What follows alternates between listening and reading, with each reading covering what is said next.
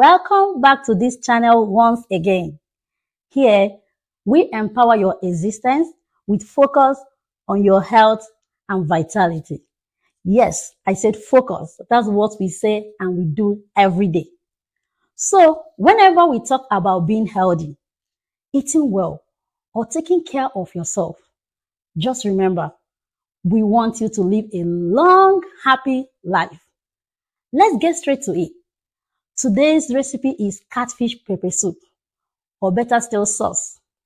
Now, some time ago, a friend of mine once joked with me and said, Chini, your recipe always have spices and pepper. I told her spices used in cooking can do a lot for our health. They can lower the chances of us getting cancer. They improve oral health. They help your stomach work better. And they even lower your blood pressure. These are things some people take medicine every day for. And of course, where I come from, and most of African countries, we love spicy. We love spicy food. So today, I'm excited to share my recipe with you.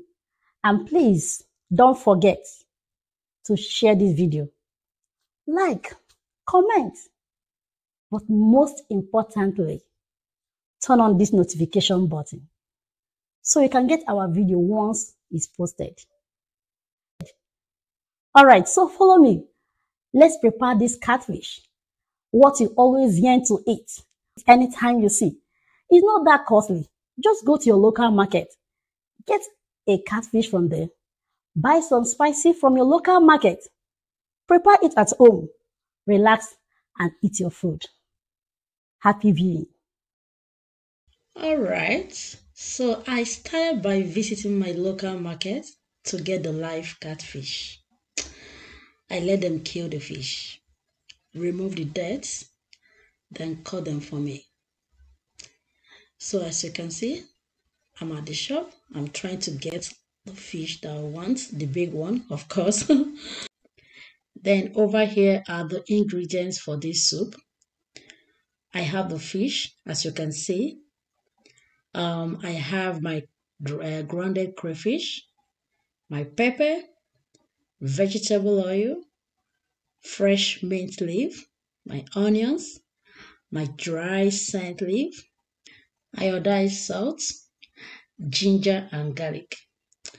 You know, making this delicacy is very easy, simple, and short. All you have to do is to source your ingredients, then you're good. For me, the most important aspect of this cooking is washing off the mucus layer of the catfish skin, which is called sliming. So I do this by pouring a hot water on the fish.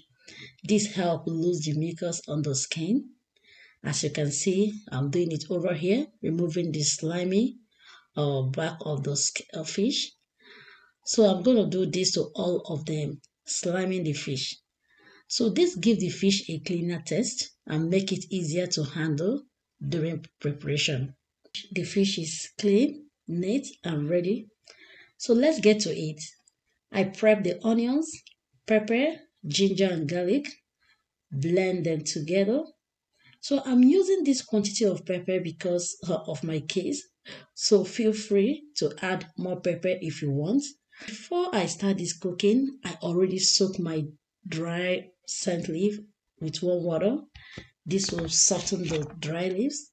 So I'm going to cut it in preparation for the delicacy. So the next step, so I have to pour my blended ingredients. You remember all I blended? I'll pour them in my pot. So add the scent leaf with little amount of vegetable oil. Don't forget to add your salt, your iodized salt. Make sure you taste it to make sure it's not too salty.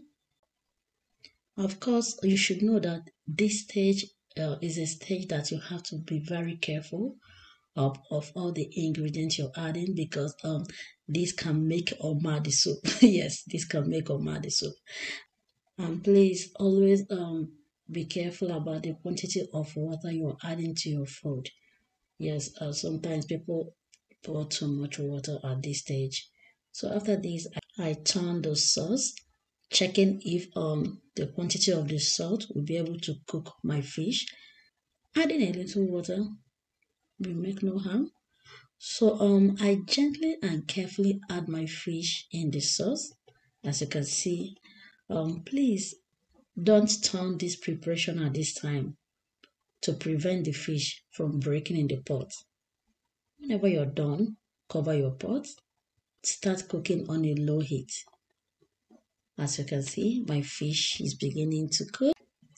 And while waiting for it, I peel my mint leaf, wash it with water and salt, and cut it to my desired size.